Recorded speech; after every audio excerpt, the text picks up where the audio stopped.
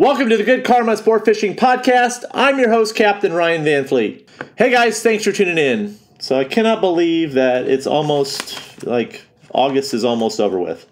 I mean, we're sitting here, the last 2 weeks of August. It's crazy. So as far as the fishing goes, right now through the end of September, spend some time targeting large vermilion snappers and yelloweye snappers, okay? Those fish are in. And as far as where to target those fish, anywhere between like 220 out to 350. 450 zones have them. And just remember that they're always here. They could be deep, they could be shallow. So like I said, if you're not finding them in that zone and it's nice and the current's, fairly doable, go out and start dropping in that 450 zone out there. Inside of the Island Rada hump is a great place to target big vermilions. And also, too, right on the hump, that hump area, there's lots of giant vermilions and yelloweyes there. And then you can, it's an awesome area to fish. So big yelloweyes on the Island Rada hump. Big, big, big. Okay, so as far as targeting the large vermilion snappers, guys, I cannot preach this enough, is go with a longer leader of 10 foot, 15 foot, smaller pieces of bait, and that's going to put you on some jumbo size vermilion snappers, okay? On those wrecks when they're not biting, and you really want to sort through all the small shit when they quit biting on the chicken rigs, go to the longer leaders and you will catch them. As far as the bait goes, bait's really important when it comes to catching these jumbo size vermies. We're talking about 4 to 5 pound fish, sorting through all those little runts with no meat on them, and it's just like, that you catch on the chicken rigs. You're going to see a huge difference going one at a time. And guys, you're only allowed 5 vermilions anyways. So, I mean, I have one. Typically, I have 1 or 2 anglers. So, and I'm looking for big fish. And not to mention, when you go with a longer leader, that puts you like in the position to catch beautiful like red groupers when they show up in numbers, like nice legal size mutton snappers, big yelloweye snappers. The big yelloweye snappers that I've been catching lately, I've been catching on long leaders, okay? Long leaders for them while I'm looking for jumbo vermies. And they're just mixed in. So, yeah, give it a shot. And if you guys and the guys that are doing it are doing very well, that are actually listening to the podcast and applying it. And you can do this out in the deeper water as well for big snowy groupers, okay? And one way that you guys can probe that bottom out in like 450, looking for big snowies, is a longer leader. So on lighter current days, you can fish those snowy groupers like you would fish mutton snappers with a longer leader. All you need is like 15 foot of long leader, mutton crusher rig, and then a modify your weight as far as what you're using as a weight, okay? So for myself, when I'm fishing for snowies in like 450, I like to utilize the tile fish rig. So I use like I have a modified rig for that. Basically, I'm using a mutton crusher rig, and what I'm using for weight just depends on the current. As far as my braid goes, I'm using like 20 pound, 30 pound braid, and then that's all I need. And what that does, it gets you down to the bottom very quickly. It's similar to slow pitch jigging. So the slow pitch jig guys are using 20 pound braid, and in order to fish in those depths of 750.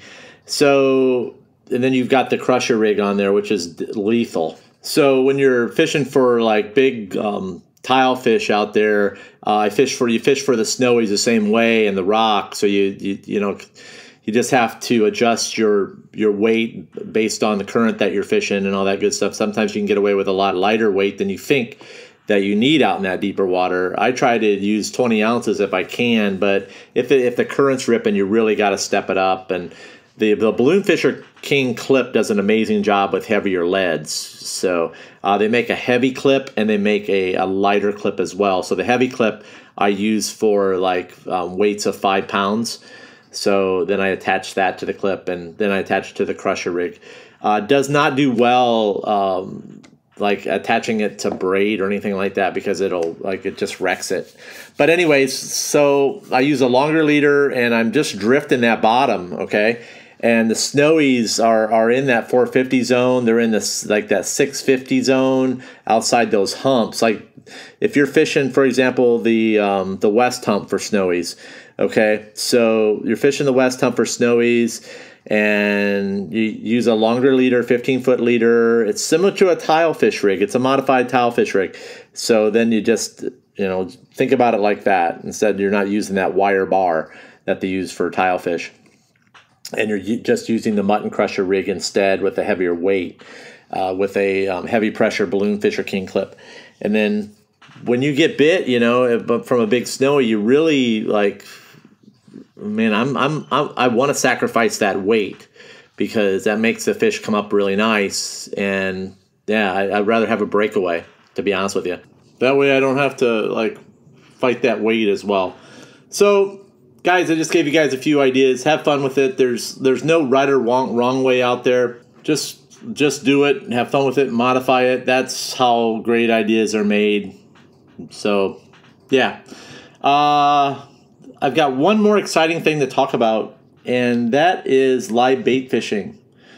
Okay, so live bait fishing is coming up, and I highly, especially right now in Boynton Beach, Pompano Beach, I would be getting a hold of some goggle eyes and sending those babies deep, getting out there early in the morning, because the wahoo up there are going to really start plowing through. And the guys that fish the kayaks, they always seem to do very well on the wahoo in August, late August, they're coming up here, and in September. And they use live goggle eyes, okay, with stinger rigs. And they catch these fish consistently, okay? Now, with live bait fishing comes the work of the stinger rig. And everybody I know, like, oh, God, I got to make stinger rigs, and oh, my God. And let's face it, I know a lot of my clients have kids. When they get home, they got to get their kids to baseball practice, football practice, volleyball practice, dance practice, or they got traveling teams and all that other like stuff that goes with having young kids in sports, and then all the other like soccer and like all the other activities that are going on for the kids. And I know that they're hustling them around, or some guys are working nights and they're sleeping all day. So let's face it, there's not a lot of time to sit and make stinger rigs, live bait rigs, okay? So, and I would honestly never buy a live bait rig off of any website. Honestly, I would not. Even if it's been promoted on YouTube by someone, I would not buy it, okay? Because somebody else that you don't know, it could be some guy, he just wants to decide to start making his own stinger rigs and putting them out there.